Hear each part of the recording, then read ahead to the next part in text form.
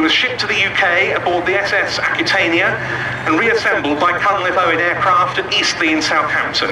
It was then flown again on the 11th of May, registered Golf Alpha Foxtrot Tango Lima, the same registration that's been restored today.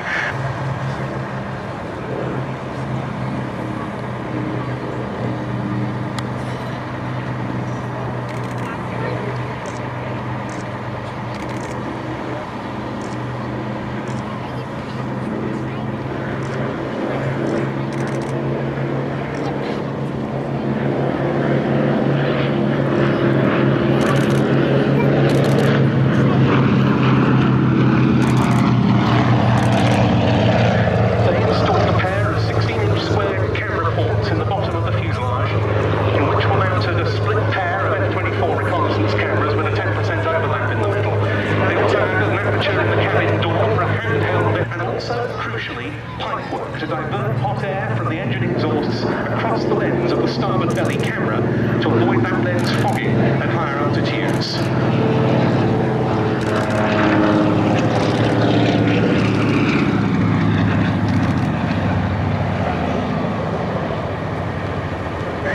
It was flown operationally by Cotton and his regular co-pilot, a Canadian flying officer Bob Niven, and Niven's logbooks reveal the secret missions. In mid-June 1939, this very aeroplane flew to Malta, and from there it undertook recce sorties covering key points in the Italian Empire as far as Italian Somaliland and Libya, including naval bases and aerodromes. On the 13th of August, it made a 6-hour, 10-minute flight from Heston to the Wilhelmshaven area of Germany and back, capturing Luftwaffe airfields and the East Frisian Islands. And at the end of August, it photographed naval objectives in the North German coastal areas.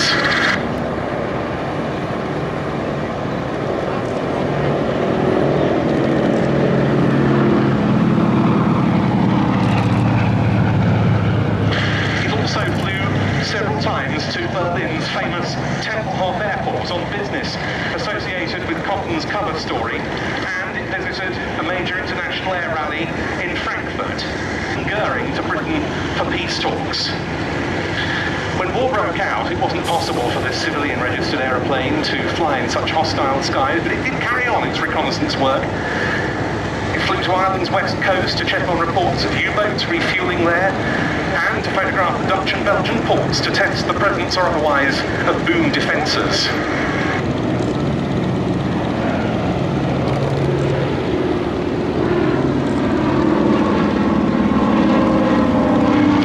In September 1939, the Secret Intelligence Service flight at Heston was amalgamated into number 11 group of the Royal Air Force as the Heston flight, and Cotton was commissioned as a wing commander.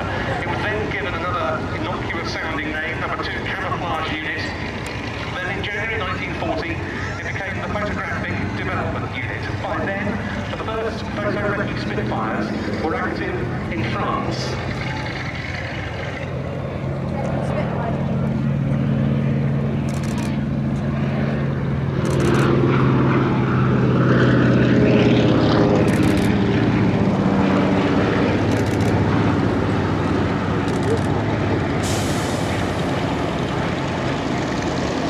This aeroplane was used as a support aircraft and on SIS business, often flying to France before the armistice in 1940.